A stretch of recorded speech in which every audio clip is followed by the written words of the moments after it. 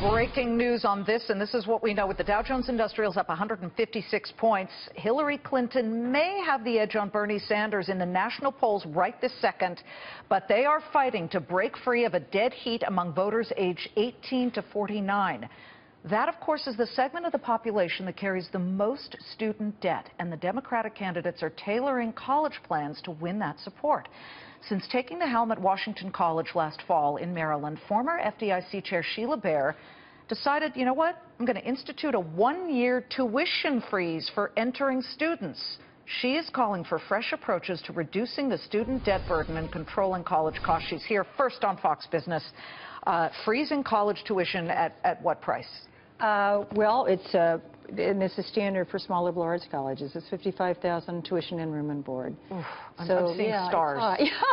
Well, you multiply that by 4 years. We're right in range for a school of our size and ranking. But yeah, it's high. It's been going up nationwide relentlessly for years. And you made college affordability a real centerpiece of what you're doing. But that puts you in a good position to assess the reality or not of plans that are out there right now. That's look, Bernie Sanders says, and he's getting a ton of traction for this, free college for all, $75 billion a year it would cost the government, and a few other tweaks that he would do.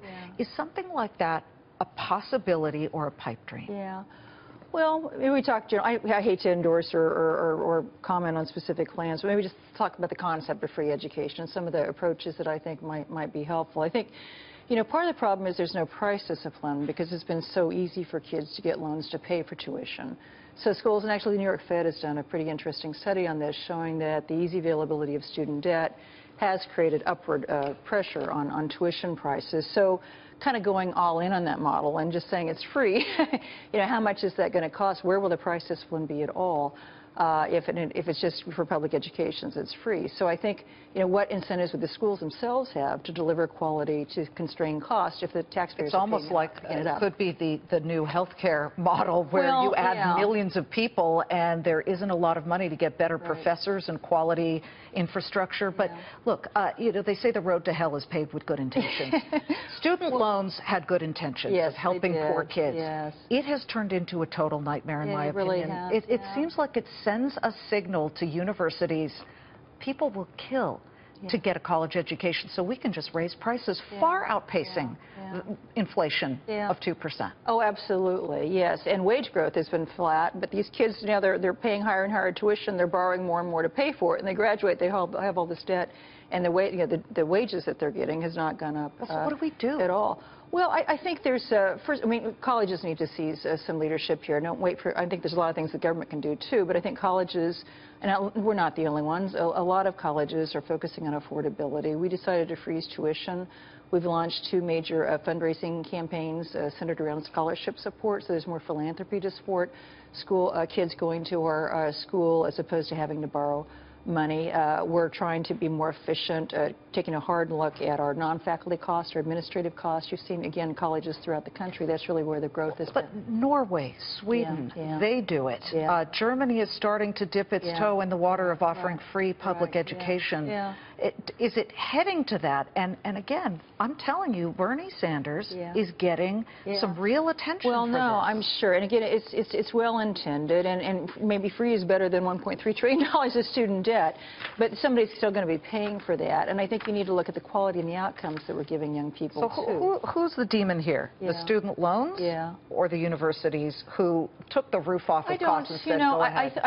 I don't know if they're demons, but I think these student loan programs were very well intentioned and not very well thought out. So there was really no discipline or accountability among the schools in terms of getting this largesse through these easily available student loans. What if we made university 3 years? Well, that's a possibility. Certainly if you're only 3 or 4, you're going to have to, it's going to be less expensive, and there are some programs that go there. I think other degrees really require 4 years, and I don't, we rush our young people so much to kind of force them into a 3-year track. If students, schools should try to facilitate that, but to make it the norm, I don't know. I think there are alternatives to what we're doing now that have bipartisan appeal. For instance, when the loans are repaid, make that based on income, some percentage of income, as opposed to a flat. Cut them to what auto loans are, 2.5%. Well, that's a problem. A lot of these kids are paying above market interest rates. Such a rip-off. But Jeb Bush actually had a very interesting plan to kind of dramatically simplify all this, create a $50,000 line of credit instead of loans, and then you would repay that basically 1% of your income per $10,000 that you borrow. You could do it for liberal arts colleges, you could do it for graduate school, you could do it for occupational training, you could do it for apprenticeships. It would be available for everybody, and then the repayment would be based on your percentage of income, which would, for the kids that are opting into teaching or professions that may not pay a lot, it would decrease stress on them. And I think there are Democrats who have a lot of sympathy for that approach, too.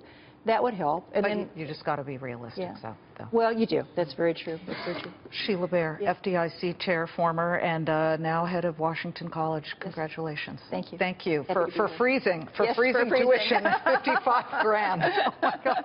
Yeah, still high. Oh my God, my kids are still too young. I can't imagine what it's going to cost. Thank you. You're welcome. System